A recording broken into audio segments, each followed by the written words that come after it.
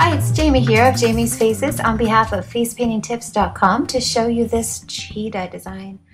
So I'm starting off by loading a high density sponge with white paint, and I've gone up between the eyebrows up about 1.5 inches and covered the eyelids and then just taken it up along the side of the brow, and that motion I was just trying to really get it into the eyebrow area so the eyebrow gets covered up.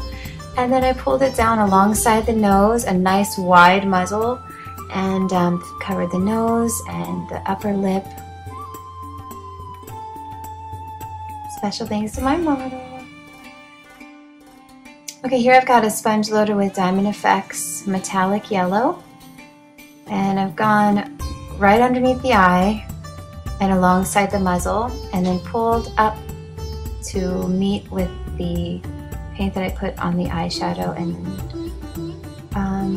right along down to the corner of the mouth. So it creates like a triangle alongside the muzzle, under the eye, and then connects up to the side of the mouth. And then I filled in above the eyebrow, that space as well. And here I've loaded up the sponge with the Tag Pearl Orange, and I'm blending all along the top of the forehead, right into the yellow, and then along the hairline, right in front of the ear, and down to the side of the mouth.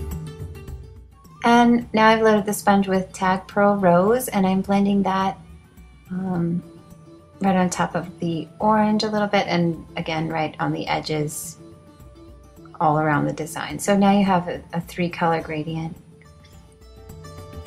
And here I'm going in with the sponge Tag Pearl Teal and just covering the eyelid, and then I went up at the lower section of that white coverage. Now I've double loaded this sponge, first with metallic purple by Diamond Effects, and then second with black.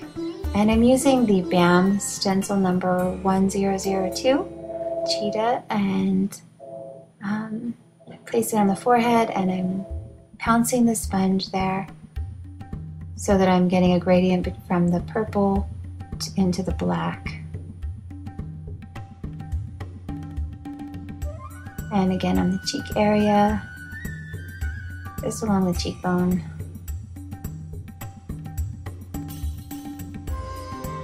And on the other side. If you load up your sponge nice and thick and not too wet, you should be able to get all of that stenciling in without reloading. Now I've got a number 4 round brush loaded with black, and I'm starting the nose. I kept it really thin because that's the way, you know, it looks in photographs of cheetahs. And then the line down to the center of the lip, and then I try to cover the top lip and then have the joining part be more of a triangular little shape there.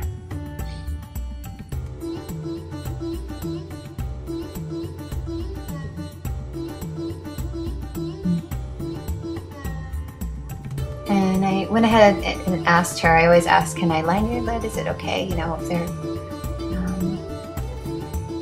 ready for it. So I went ahead and lined her eyelids. Just get the right consistency of paint, not too wet, not too dry. And you can just do it in one stroke. And I have them keep their eyes shut for a good 10 seconds. And now for the muzzle, I pulled thin to thick and then flick in toward the center. And then flick, flick for the 3 flicks. Now we're covering the bottom lip with Metallic Rose by Diamond Effects.